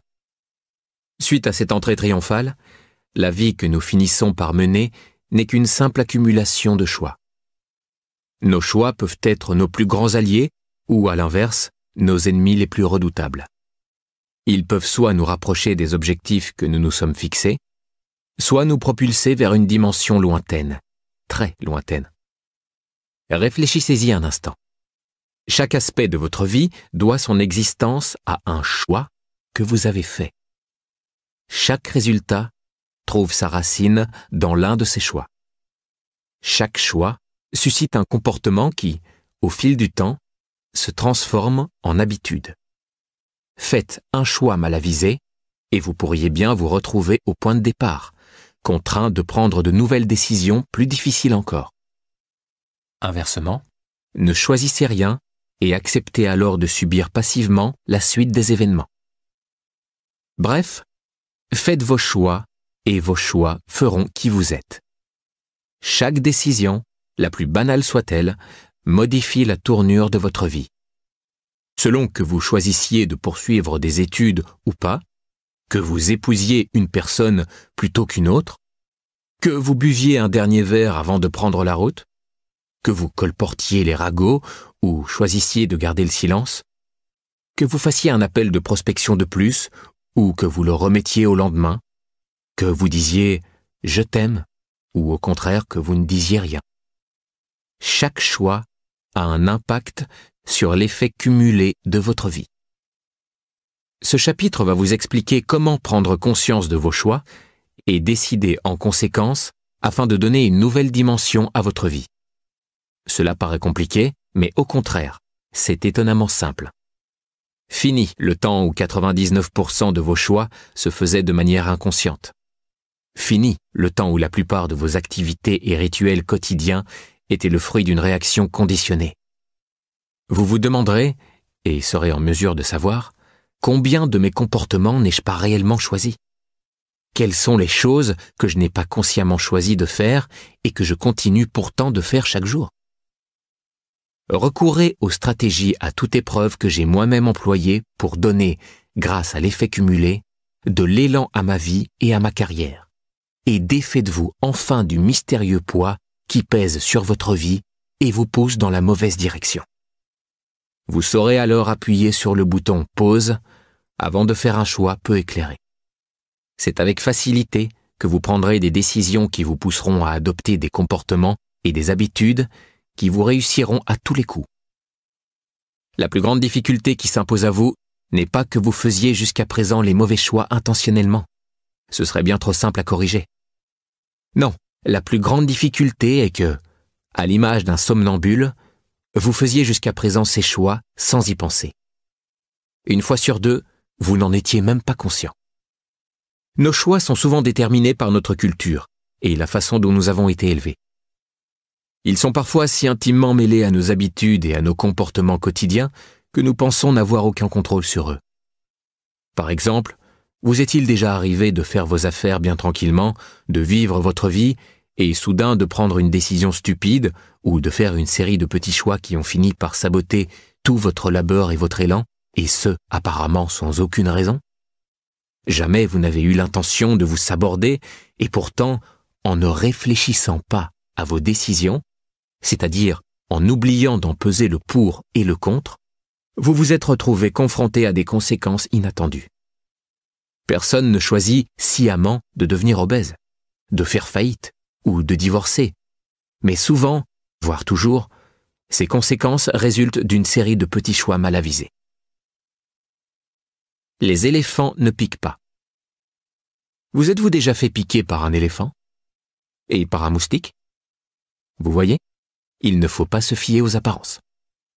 Les petites choses ont leur importance. Il arrive parfois qu'une erreur menace d'anéantir une carrière ou une réputation en un instant. Un célèbre comédien qui débite soudain des insultes racistes dans un numéro de cabaret. Un ancien humanitaire respecté qui, avec un coup dans le nez, tient des propos antisémites. Un sénateur opposé aux droits des homosexuels qui couche avec un homme dans des toilettes publiques. Une joueuse de tennis admirée qui se met à insulter un officiel. Clairement, ce genre de mauvais choix a d'énormes répercussions. Mais même s'il vous est arrivé de commettre pareille bourde par le passé, ce n'est pas de retour en arrière spectaculaire ou d'événements tragiques que nous allons parler ici. Pour la plupart d'entre nous, ce sont les petits choix fréquents et apparemment anodins qui nous concernent. C'est-à-dire les décisions dont vous pensez qu'elles n'ont absolument aucune conséquence. Ces petites choses qui, inévitablement et comme l'on peut s'y attendre, vous empêchent de réussir. Qu'il s'agisse de manœuvres tout bonnement idiotes, de comportements je m'en foutistes ou, pire, de choix apparemment judicieux, ce sont les plus insidieux, ces décisions apparemment insignifiantes peuvent vous faire virer de bord si vous n'y prêtez pas attention. Vous êtes dépassé, vous vous déconnectez et vous n'êtes plus conscient des petites actions qui vous dévient de votre trajectoire. L'effet cumulé fonctionne bien. Il fonctionne toujours, n'est-ce pas? Sauf dans ce cas de figure. Il fonctionne à votre encontre parce que vous êtes en mode somnambule. Par exemple, vous avalez une boisson sucrée et un paquet de chips et vous apercevez soudain, après avoir englouti le tout dernier bout de chips, que vous venez de gâcher tous vos efforts alimentaires de la journée et en plus, vous n'aviez même pas faim. Vous vous laissez happer par la télé et perdez 2 heures à regarder une émission sans intérêt, non, disons que vous regardez un documentaire éducatif, avant de vous souvenir que vous deviez préparer une présentation pour décrocher un contrat avec un précieux client. Vous sortez un mensonge éhonté à un être cher sans raison apparente, alors que vous auriez tout aussi bien pu lui dire la vérité. Que se passe-t-il? Vous vous êtes autorisé à prendre une décision sans y réfléchir. Aussi longtemps que vous déciderez de façon inconsciente, vous ne pourrez pas consciemment modifier ce genre de comportements stériles pour les transformer en habitudes productives. Il est temps de vous réveiller et de faire des choix raisonnés. Noël toute l'année. C'est facile d'accuser les autres, n'est-ce pas? Je ne progresse pas à cause de mon crétin de patron. J'aurais eu cette promotion si mon collègue ne m'avait pas doublé. Si je suis de mauvaise humeur, c'est parce que mes enfants me font devenir chèvre. Nous excellons particulièrement à cet exercice quand il s'agit de nos relations amoureuses. Celles où c'est l'autre qui doit changer. Il y a quelques années, l'un de mes amis se plaignait de sa femme. Pour moi, c'était une femme sensationnelle, et il avait bien de la chance de l'avoir. C'est ce que je lui ai dit, mais il a continué à ne voir en elle que ce qui le rendait malheureux. C'est alors que je lui ai fait part d'une expérience qui a littéralement transformé mon mariage. Un jour de Noël, j'ai décidé de tenir un livre de remerciements pour l'offrir à ma femme. Chaque jour, pendant une année entière, j'y ai consigné au moins une chose que j'appréciais en elle. Ses rapports avec ses amis, la façon dont elle s'occupait de nos chiens, le lit propre qu'elle nous préparait, un succulent repas qu'elle nous cuisinait ou encore la façon dont elle était coiffée. Ce genre de détails. J'ai réfléchi à toutes les choses que faisait ma femme et qui me touchaient, ou qui révélaient des attributs, des traits de caractère ou des qualités que j'appréciais en elle. Je les ai toutes consignées en secret et au bout d'un an, j'en avais rempli un cahier entier. Quand je le lui ai offert au Noël suivant, elle a pleuré et déclaré que c'était le plus beau cadeau qu'on lui avait jamais fait. Plus beau que la BMW que je lui avais offerte pour son anniversaire. Mais le plus drôle, c'est que la personne la plus touchée par ce cadeau, c'était moi. Tenir ce cahier m'avait forcé à me concentrer sur les côtés positifs de ma femme, puisque j'avais consciemment cherché tout ce qu'elle faisait bien. Toutes ces pensées positives étaient plus fortes que les aspects dont j'aurais pu me plaindre. Je suis retombé profondément amoureux de ma femme. Peut-être plus encore que la première fois, puisque je voyais en elle des subtilités qui m'avaient échappé au départ. Mon appréciation, ma gratitude et mon envie de voir ce qu'il y avait de meilleur en elle m'étaient infiniment précieux. Cela m'a incité à aborder mon mariage différemment. Ce qui, bien sûr, a en retour incité ma femme à se comporter différemment à mon égard. Je me suis très vite retrouvé avec encore plus de remerciements à noter dans mon cahier. Ces 5 petites minutes passées chaque jour à noter toutes les choses dont je lui étais reconnaissant nous ont donné l'une de nos plus belles années de mariage, et cela n'a fait que s'améliorer depuis. Après avoir entendu cette histoire, mon ami a décidé lui aussi de tenir un livre de remerciements pour sa femme. En quelques mois, son mariage s'était métamorphosé. En décidant de chercher et de se concentrer sur les qualités positives de sa femme, il a changé la façon dont il la voyait, ce qui a modifié son attitude envers elle. En retour, elle a choisi de lui répondre différemment. Et le cycle s'est perpétué, ou plutôt cumulé. Pour voir la vie sous un autre angle, remplissez la fiche Point positif, Gratitude Assessment, téléchargeable en anglais, sur le site thecompoundeffect.com. Assumez à 100%. Nous sommes tous des self-made men et des self-made women. Mais seuls ceux et celles qui réussissent s'en félicitent. Je n'avais que 18 ans lorsque j'ai découvert l'idée de la responsabilité personnelle au cours d'un séminaire. Ce concept a radicalement transformé ma vie. Si vous deviez négliger tout le reste de ce livre et ne pratiquer que ce seul concept, votre vie changerait tellement d'ici 2 ou 3 ans que vos amis et votre famille auraient du mal à vous reconnaître.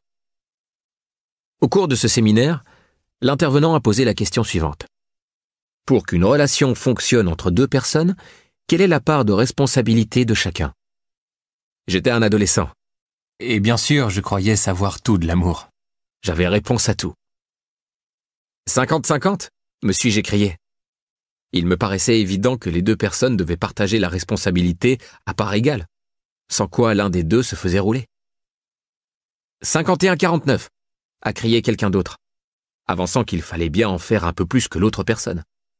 Après tout, une relation repose sur les sacrifices et la générosité. 80-20, a dit un troisième. L'instructeur s'est tourné vers le tableau et a écrit en gros caractères 100-0. Il faut être disposé à donner 100% de soi avec 0 attente en retour. Ce n'est qu'en étant prêt à assumer à 100% la responsabilité d'une relation qu'elle marchera. Sinon, elle reste ouverte au hasard et peut toujours succomber à un éventuel désastre. Eh bien, je ne m'attendais pas à ça. Pourtant, j'ai rapidement compris en quoi ce concept pouvait transformer tous les aspects de ma vie. Si j'assumais toujours à 100% tout ce que je vivais, c'est-à-dire en assumant complètement tous mes choix et toutes mes façons de réagir à ce qui m'arrivait, j'étais en position de contrôle. Tout dépendait de moi. J'étais responsable de tout ce que je faisais, de tout ce que je ne faisais pas et de la façon dont je répondais à ce qui m'était fait. Je sais, vous pensez que vous assumez l'entière responsabilité de votre vie. Je n'ai jamais rencontré personne qui ne me réponde pas « Évidemment que je suis responsable de ma vie ». Mais il suffit d'observer la façon dont la plupart des gens se comportent pour voir qu'ils accusent, blâment, se posent en victime et s'attendent à ce que quelqu'un d'autre, le gouvernement, résolve leurs problèmes. Ou d'être de mauvais poil à cause de votre enfant, de votre conjoint ou de votre collègue, alors vous n'assumez pas votre responsabilité personnelle à 100%. Vous êtes arrivé en retard parce que l'imprimante était prise? Peut-être n'auriez-vous pas dû attendre la dernière minute? Votre collègue a fait des erreurs sur la présentation? N'auriez-vous pas dû vérifier vous-même avant? Vous ne vous entendez pas avec votre enfant en plein âge ingrat? Il existe des tonnes de livres et de cours fantastiques pour vous y aider. Vous seul êtes responsable de ce que vous faites, de ce que vous ne faites pas, et de la façon dont vous répondez à ce qui vous est fait. Cet état d'esprit a révolutionné ma vie en m'en donnant le contrôle. La chance, les circonstances ou la situation n'avaient plus d'importance. Tout ce qui arrivait dépendait de moi. J'étais libre comme l'air. Peu importe qui est élu président, peu importe la crise économique, peu importe ce que dit, fait ou ne fait pas un tel ou une telle, je suis à 100% aux commandes de moi-même. En choisissant de me libérer officiellement de toute position de victime passée, présente ou future, j'ai touché le gros lot et gagné le pouvoir illimité de prendre mon destin à bras-le-corps. La chance. Vous pensez peut-être que c'est juste une question de chance ou de malchance, mais là encore, ce n'est qu'une excuse. La différence entre un être incroyablement riche, heureux et en bonne santé, ou fauché, déprimé et en mauvaise santé, repose sur vos choix de vie. Rien d'autre. En vérité, nous avons tous de la chance. Si vous n'êtes pas 6 pieds sous terre, êtes en bonne santé et avez de quoi manger dans votre placard, vous avez de la veine. Cette chance est accessible à tout le monde, car en dehors des éléments de base tels qu'être en bonne santé et avoir de quoi se sustenter, elle se résume à une série de choix. Lorsque j'ai demandé à Richard Branson s'il considérait que la chance avait joué un rôle dans son succès, il m'a répondu « Oui, bien sûr, nous sommes tous chanceux. Vivre dans une société libre est une chance. La chance nous entoure chaque jour. Elle frappe en permanence que l'on sache la voir ou pas. Je n'ai pas eu plus ou moins de chance que qui que ce soit. La seule différence, c'est que quand elle a frappé à ma porte, j'ai su la saisir. » Voilà des paroles bien sages. Et puisque l'on parle de ce sujet, je pense que le vieil adage selon lequel la chance est un mélange d'opportunités et de préparation est incomplet. Pour moi, la chance comporte 2 autres éléments essentiels. Formule complète de la chance. Préparation, développement personnel, plus attitude, disposition, état d'esprit, plus opportunité, événement positif qui s'offre à vous, plus action, savoir le saisir, égale chance. Préparation.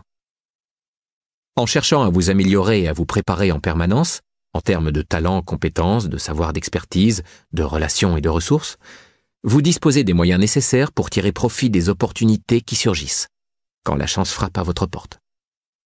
Vous pouvez ainsi être comme Arnold Palmer qui, en février 2009, a confié au magazine Success « C'est drôle, plus je pratique, plus j'ai de la chance. » Attitude. C'est là que la chance échappe à la plupart des gens.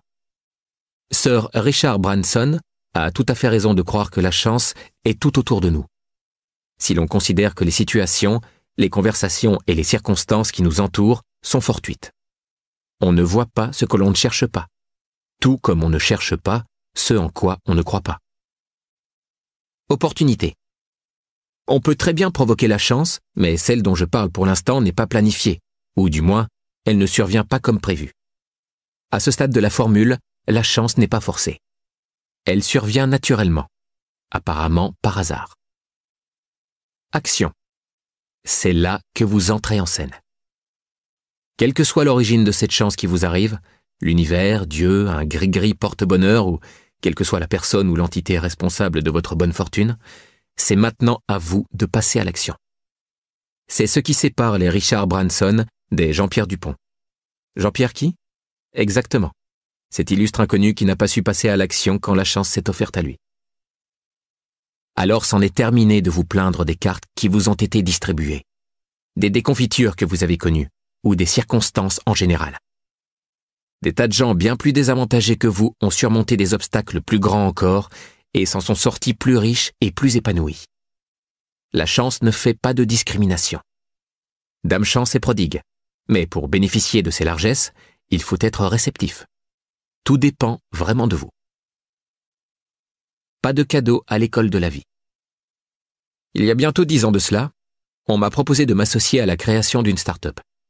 J'y ai investi des sommes assez considérables et n'ai pas ménagé mes efforts pendant près de 2 ans, avant de découvrir que mon associé avait mal géré le budget et tout dilapidé. J'ai perdu plus de 330 000 $ dans cette affaire. Pourtant, je ne l'ai pas poursuivi en justice. Au contraire, j'ai été amené plus tard à lui prêter encore plus d'argent pour l'aider à surmonter des problèmes personnels. Car, en fait, tout cela était ma faute. J'avais accepté de devenir son associé sans prêter suffisamment attention à son passé et à son caractère. Durant notre collaboration, je n'avais pas pris la peine de vérifier les choses. Bien sûr, j'aurais pu me justifier et prétexter que je lui faisais confiance, mais en vérité, j'avais simplement été trop paresseux pour prêter attention à nos finances. J'avais non seulement fait le choix d'entamer cette relation professionnelle et ce business, mais j'avais aussi fait le choix, plus d'une fois, d'ignorer les signes avant-coureurs. Ayant choisi de ne pas être responsable à 100% de cette affaire, je ne pouvais m'en prendre qu'à moi-même. En découvrant le poteau rose, j'ai choisi de ne pas perdre davantage de temps. Au lieu de crier au scandale, j'ai léché mes blessures, en ai tiré les conclusions nécessaires et suis passé à autre chose. Si c'était à refaire, je déciderais à nouveau de tourner la page. Je vous défie à présent d'adopter le même comportement. Qu'importe ce qui vous est arrivé, assumez-en l'entière responsabilité, que le résultat soit bon ou mauvais, une victoire ou un échec. Comme le disait mon mentor Jim Rohn, on devient adulte le jour où l'on assume l'entière responsabilité de sa vie. Ce jour est arrivé. À partir d'aujourd'hui, choisissez d'être responsable à 100% de votre vie. Fini les excuses. Appréciez le simple fait d'être libéré par vos choix tant que vous en assumez l'entière responsabilité. Il est temps de reprendre le contrôle.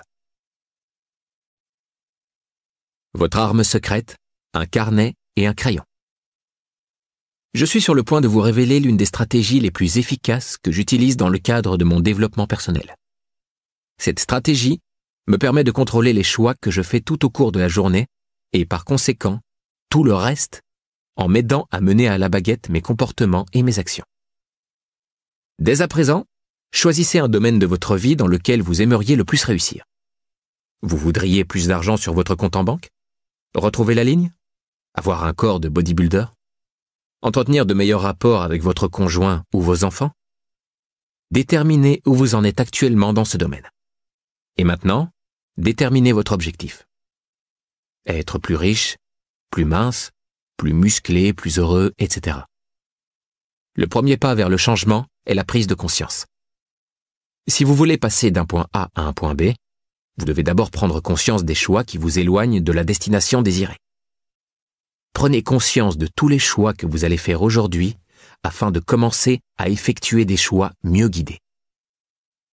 Pour vous y aider, je veux que vous preniez note de chaque action ayant trait au domaine de votre vie que vous souhaitez améliorer. Par exemple, si vous avez décidé d'effacer vos dettes, vous allez prendre note de tout ce que vous dépensez. Si vous avez décidé de perdre du poids, vous allez prendre note de tout ce que vous mettez dans votre bouche. Si vous avez décidé de vous entraîner pour un événement sportif, vous allez prendre note de tous vos entraînements. Il vous suffit de vous munir en permanence d'un petit carnet et de quoi écrire, dans votre poche ou dans votre sac à tout moment. Vous y noterez tout, tous les jours, sans exception. Pas d'excuses. Comme si vous étiez surveillé en permanence. Comme si mon père et moi allions débarquer et vous forcer à faire une centaine de pompes si vous oubliez. Je sais, ça n'a pas l'air bien sorcier d'écrire sur un petit bout de papier. Pourtant, c'est notamment en faisant le suivi de mes progrès et de mes faux pas que j'ai aussi bien réussi. C'est un processus qui vous force à être conscient de vos décisions. Mais comme le disait Jim Rohn, ce qui est facile à faire est aussi facile à ne pas faire. La magie ne tient pas tant à la complexité de la tâche demandée qu'au simple fait de l'exécuter en permanence et suffisamment longtemps pour déclencher le miracle de l'effet cumulé. Alors faites attention à ne pas négliger les petits détails simples qui rendent possibles les choses plus importantes de votre vie. La différence principale entre les gens qui réussissent et ceux qui ne réussissent pas, c'est que ceux qui réussissent sont prêts à faire ce que les autres ne sont pas prêts à faire. Souvenez-vous-en, cela vous servira souvent lorsque vous serez confronté à un choix difficile. L'argent brûle les doigts. J'ai appris l'efficacité de ce principe à mes dépens après avoir traité mes finances en parfait idiot. Alors que je n'avais pas encore 25 ans, je gagnais beaucoup d'argent dans l'immobilier. Un jour, j'ai rencontré mon comptable. « Tu dois plus de 100 000 $ aux impôts », m'a-t-il dit. « Quoi ?» lui ai-je répondu. « C'est que je n'ai pas autant d'argent à disposition. »« Ah non? Et pourquoi? Tu as gagné bien plus que ça, tu as bien dû mettre de côté de quoi payer tes impôts. »« Apparemment pas, » ai-je dit. « Où est passé cet argent ?» m'a-t-il demandé. « Je n'en sais rien. » Et j'étais contraint de lui dire, pas très fier de moi. Cet argent m'avait filé entre les doigts et je ne m'en étais même pas aperçu. C'est là que mon comptable m'a rendu une fière chandelle. « Écoute, petit, » m'a-t-il dit en me regardant droit dans les yeux, « il faut que tu te reprennes. J'ai déjà vu ça des centaines de fois.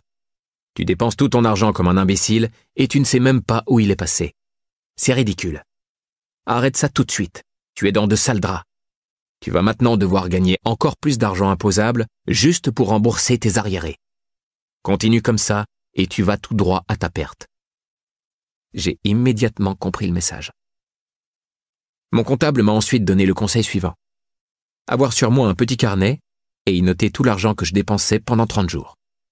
Que ce soit 1 000 $ pour un nouveau costume ou 50 cents pour refaire la pression des pneus de ma voiture, tout devait être consigné dans ce petit carnet. Je peux vous dire que cela m'a tout de suite donné conscience des choix irréfléchis qui m'avaient poussé à gaspiller autant d'argent. L'obligation de noter toutes mes dépenses me faisait résister à l'envie d'acheter des choses inutiles. Simplement parce que j'avais trop la flemme de sortir ce fichu carnet. Tenir le compte de mes dépenses pendant 30 jours complets a créé chez moi une prise de conscience accompagnée d'une toute nouvelle série de choix et de disciplines liées à mes dépenses.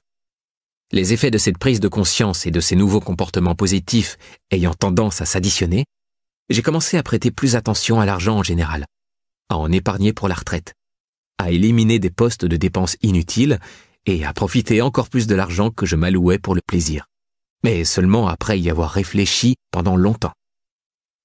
Cet exercice de suivi a changé mon rapport à l'argent et a si bien fonctionné qu'en fait, j'y ai souvent recouru pour changer d'autres comportements. C'est ma façon privilégiée de transformer tous les domaines qui ne me conviennent pas. Au fil des années, j'ai fait le suivi de ce que je mange, de ce que je bois, du nombre d'heures de sport que je pratique, du temps que je passe à peaufiner une compétence, du nombre d'appels de vente que je passe, et même de l'amélioration de mes rapports avec ma famille, mes amis et ma femme. À chaque fois, les résultats ont été aussi remarquables que ma prise de conscience liée à l'argent. En achetant ce livre audio, vous me payez pour que je vous donne mes opinions, mes conseils. C'est pourquoi je vais faire mon casse-pied et insister pour que vous procédiez au suivi de vos comportements pendant au moins 1 semaine entière. Ce livre audio n'est pas destiné à vous changer les idées, mais à vous aider à obtenir des résultats. Et pour cela, vous devez passer à l'action. Vous avez peut-être déjà entendu parler du principe du suivi. Peut-être avez-vous même déjà procédé à votre propre version de cet exercice. Mais je parie que vous avez arrêté, pas vrai? Comment je le sais? Parce que votre vie ne marche pas aussi bien que vous l'aimeriez. Vous avez perdu le cap. Procédez au suivi de vos comportements pour retrouver ce cap. Savez-vous comment les casinos de Las Vegas réussissent à gagner autant d'argent? En suivant ce qui se passe à chaque table de jeu, pour chaque gagnant, à chaque heure. Pourquoi les entraîneurs olympiques sont-ils payés si cher? Parce qu'ils procèdent au suivi de chaque minute d'entraînement effectuée, de chaque calorie et de chaque micronutriment ingurgité par leurs athlètes. Tous les gagnants procèdent ainsi. J'insiste donc pour que vous procédiez au suivi de votre vie dans ce même esprit, pour concrétiser vos objectifs.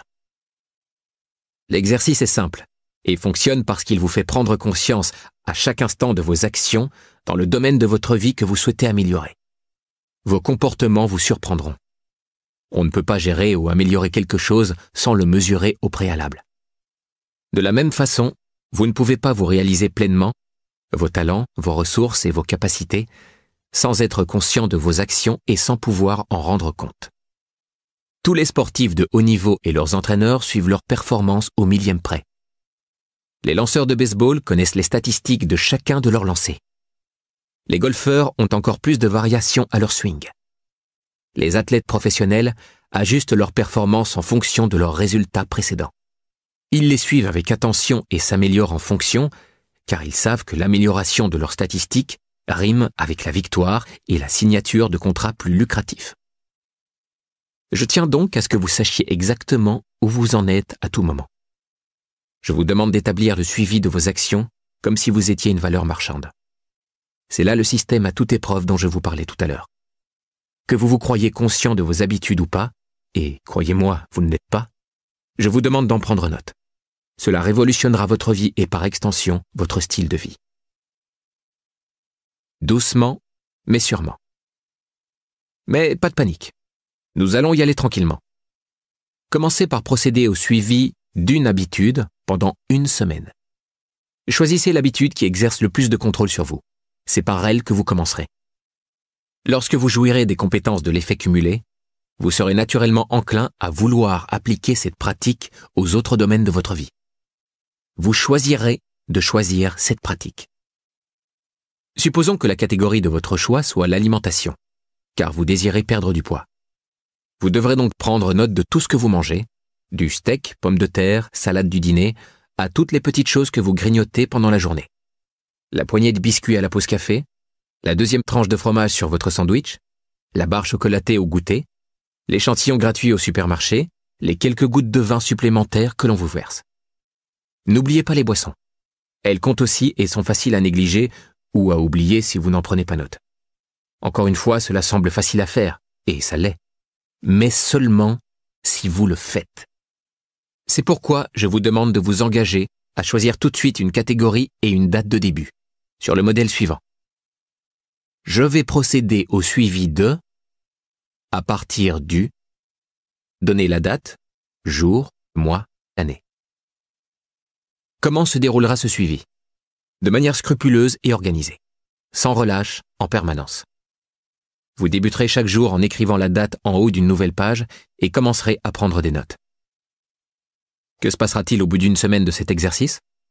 Vous serez certainement choqué et stupéfait par le nombre de calories, de pennies ou de minutes qui vous ont échappé. Vous ne soupçonniez même pas leur existence et encore moins leur disparition.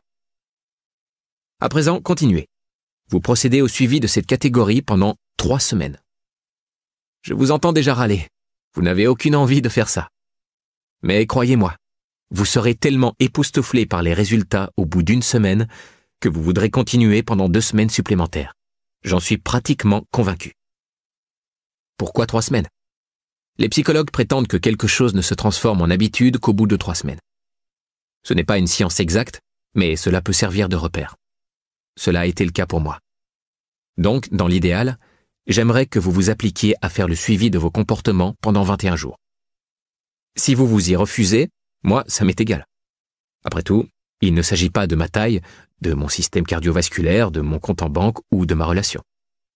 Mais si vous écoutez ce livre audio, c'est sans doute parce que vous souhaitez changer quelque chose à votre vie, n'est-ce pas? Et j'ai promis de vous y aider en douceur, pas vrai? Cet exercice n'est pas facile, mais il est simple à mettre en place et reste faisable. Alors, faites-le. Promettez-vous de commencer, aujourd'hui. Pendant les 3 semaines qui viennent, munissez-vous d'un petit carnet, ou d'un grand si vous préférez, et écrivez-y le moindre petit élément de la catégorie que vous avez choisie. Que se passera-t-il au bout de 3 semaines? Après le choc de la première semaine, vous aurez l'agréable surprise de constater à quel point le simple fait de prendre conscience de vos actions contribue à les influencer. Vous vous demanderez, ai-je vraiment besoin de manger cette barre chocolatée? Je me sens bête de devoir sortir mon carnet pour y inscrire ça. Et voilà, 200 calories en moins. Renoncez à cette barre chocolatée chaque jour et en 2 semaines, vous aurez déjà perdu un demi-kilo. Vous additionnerez ensuite le prix du café à 4 $ que vous prenez en vous rendant au travail et vous penserez, bon sang, en 3 semaines, j'en ai eu pour 60 $ de café. Ce qui revient à 1 000 $ par an. Ou, si l'on calcule le prix cumulé, ce qui équivaut à 51 833,79 $ en 20 ans.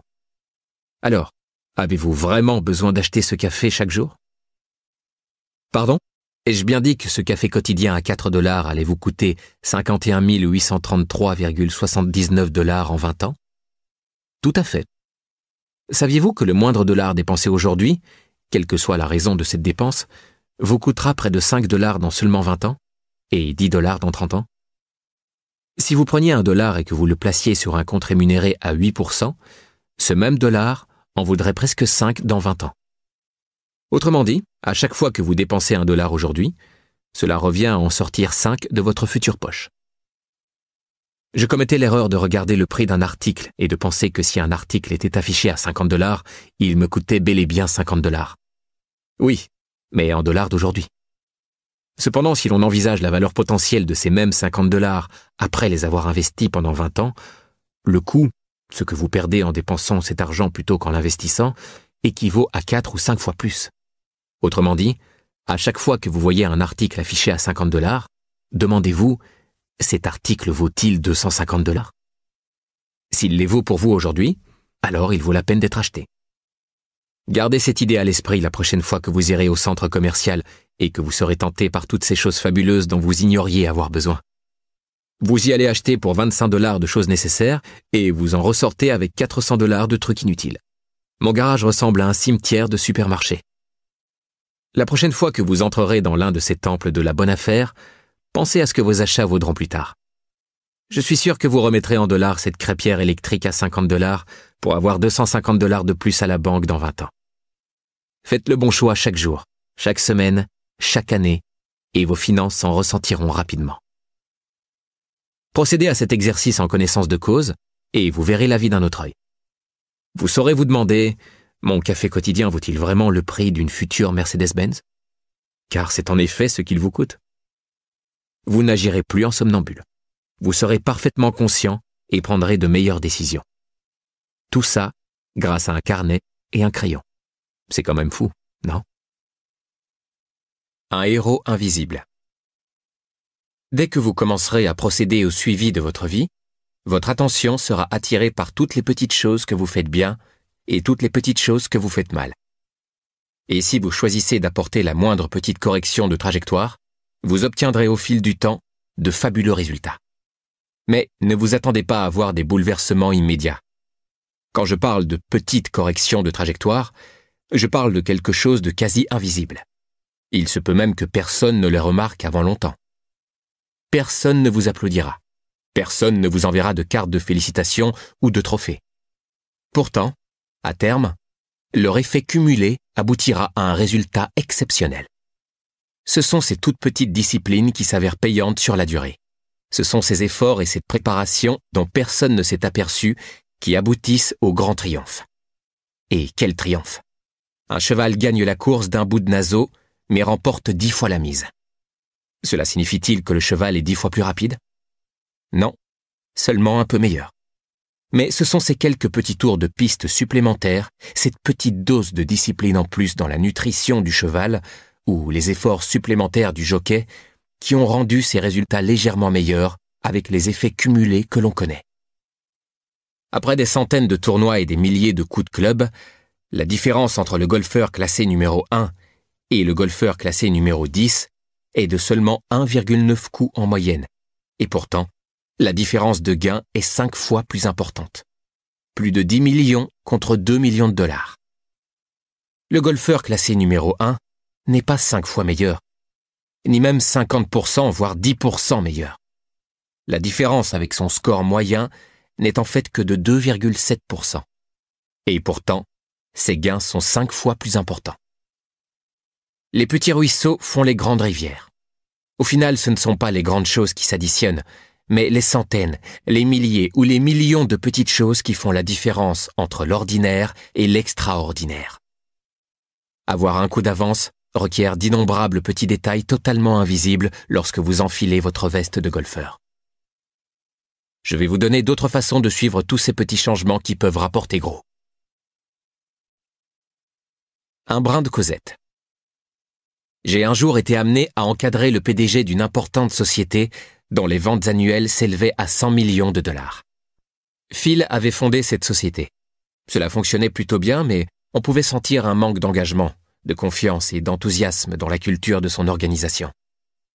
Cela ne me surprenait pas trop, sachant que Phil n'avait pas mis les pieds dans certaines parties de sa société depuis plus de 5 ans. Il n'avait jamais parlé à plus de 80% de ses employés. Bref, il vivait dans une bulle avec son équipe de direction. J'ai demandé à Phil de procéder à un changement et d'en suivre l'évolution. 3 fois par semaine, il devait sortir de son bureau et faire le tour de sa société.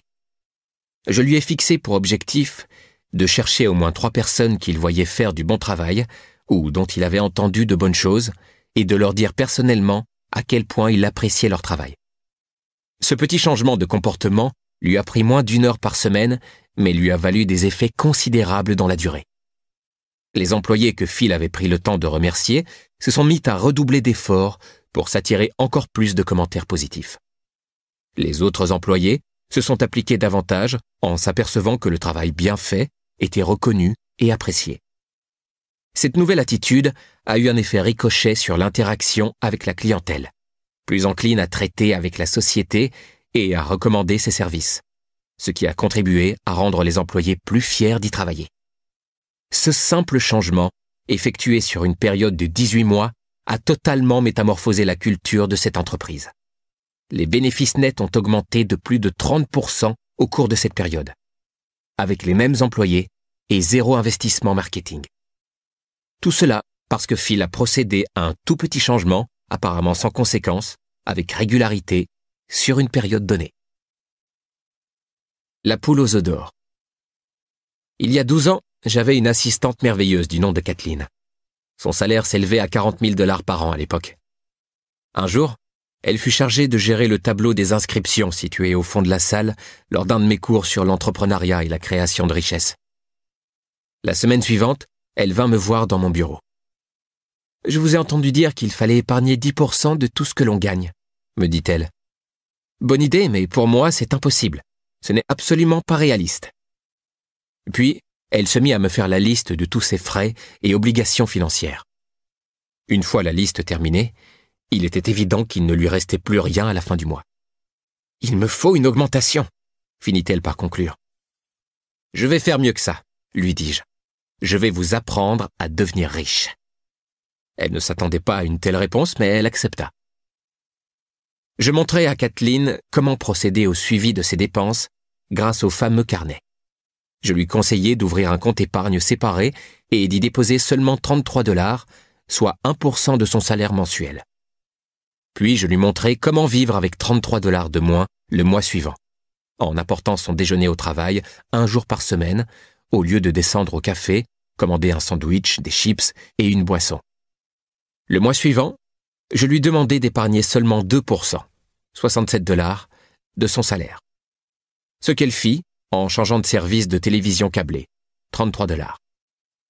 Le mois suivant, nous sommes passés à 3%. Nous avons annulé son abonnement à People Magazine. Il était temps qu'il étudie sa propre vie. Et au lieu d'aller à Starbucks 2 fois par semaine, j'ai conseillé à Kathleen d'acheter les grains de café et autres accompagnements Starbucks et de faire son propre café au bureau. Depuis, elle en a d'ailleurs pris l'habitude et moi aussi.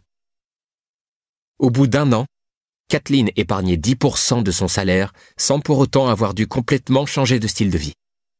Elle en fut la première surprise. Par ailleurs, ce simple changement eut un effet ricochet sur bien d'autres domaines de sa vie. Après avoir calculé combien d'argent elle consacrait à des divertissements intellectuellement peu enrichissants, elle préféra investir cette somme dans du matériel de développement personnel. Les centaines d'heures passées à enrichir son esprit développèrent sa créativité. Et elle me soumit plusieurs façons de faire gagner et économiser encore plus d'argent à notre organisation. Elle me présenta notamment un plan qu'elle mettrait au point durant son temps libre si je lui promettais 10% des sommes épargnées et 15% des sommes générées grâce à ces stratégies. Au bout de la 2e année, Kathleen gagnait plus de 100 000 $ par an, toujours avec un salaire de base de 40 000 $. Elle a fini par monter sa propre affaire qui a fructifié. Je l'ai croisée dans un aéroport il y a 2 ans. Elle gagne maintenant plus de 250 000 $ par an et a réussi à épargner et à générer un capital de plus d'1 million. Bref, elle est millionnaire. Tout ça parce qu'elle a pris la simple décision de commencer à épargner 33 $ par mois. Le temps, c'est de l'argent. Plus tôt vous instaurez ces petits changements, plus l'effet cumulé œuvrera en votre faveur. Supposons que votre ami ait écouté le conseil de Dave Ramsey et ait versé 250 $ par mois sur un plan d'épargne retraite quand elle a obtenu son premier emploi après l'université à l'âge de 23 ans. Supposons que vous, en revanche, n'ayez commencé à épargner qu'à partir de 40 ans. Ou que vous ayez commencé plus tôt, mais que vous ayez vidé votre compte en constatant qu'il ne vous rapportait pas grand-chose. À 40 ans, votre ami qui n'a pas investi le moindre dollar supplémentaire suite à son premier versement peut espérer disposer de plus d'1 million de $ à l'âge de 67 ans, somme cumulée mensuellement avec un taux d'intérêt à 8%. En revanche, si vous continuez à investir 250 $ par mois jusqu'à vos 67 ans, âge normal de la retraite pour les gens nés après 1960 aux États-Unis, sachant que vous aurez épargné pendant 27 ans alors que votre ami n'aura épargné que pendant 17 ans, vous aurez au moment de partir à la retraite moins de 300 000 $ et aurez investi 27 000 $ de plus que votre ami. Vous aurez épargné plus d'argent et plus longtemps, mais vous vous retrouvez avec moins d'un tiers que ce que vous auriez pu gagner. Voilà ce qui arrive quand on remet les choses au lendemain et qu'on néglige les comportements, les habitudes et les disciplines nécessaires. Alors, n'attendez pas un jour de plus pour adopter les petites disciplines qui vous permettront d'atteindre vos objectifs. Vous pensez que vous commencez trop tard? Que vous êtes bien trop à la traîne et que vous n'y arriverez jamais? Non, faites taire cette vieille rengaine. Il n'est jamais trop tard pour profiter des bénéfices de l'effet cumulé. Par exemple, vous avez toujours voulu jouer du piano, mais vous pensez que c'est trop tard parce que vous allez avoir 40 ans. En commençant maintenant, vous serez un virtuose à l'âge de la retraite, car vous jouerez déjà depuis 25 ans. Le secret, c'est de commencer maintenant. Toute grande action, toute aventure commence par des petits pas. Et le premier pas semble toujours plus difficile à faire qu'il ne l'est en vérité. Mais peut-être que 25 ans, c'est trop long pour vous, et vous n'avez pas le temps ou la patience d'attendre que 10 ans. Dans son livre intitulé Focal Point, à Macomb 2002, Brian Tracy montre comment améliorer de 1000% n'importe quel domaine de votre vie. Pas 10% ou même 100%, mais 1000%. En voici le principe. Il vous suffit d'améliorer votre performance, votre rendement et vos gains d'un dixième de 1% par jour ouvré. Vous avez même le droit de vous détendre le week-end, soit 1/1000. Pensez-vous en être capable? Bien sûr, tout le monde en est capable. C'est simple. Faites ceci chaque jour de la semaine et vous vous améliorerez d'0,5% par semaine. C'est-à-dire pas beaucoup. Soit 2% par mois ou encore, une fois cumulé, 26% par an. Vos revenus doublent à présent tous les 2,9 ans. Au bout de la 10e année, vos performances et vos gains seront 1000% plus élevés que maintenant. Incroyable, non? Pas besoin de fournir 1000% d'efforts en plus. Seulement 0,1% par jour. C'est tout. Le succès est un semi-marathon. Beverly était représentante d'une compagnie de logiciels éducatifs que j'avais reprise.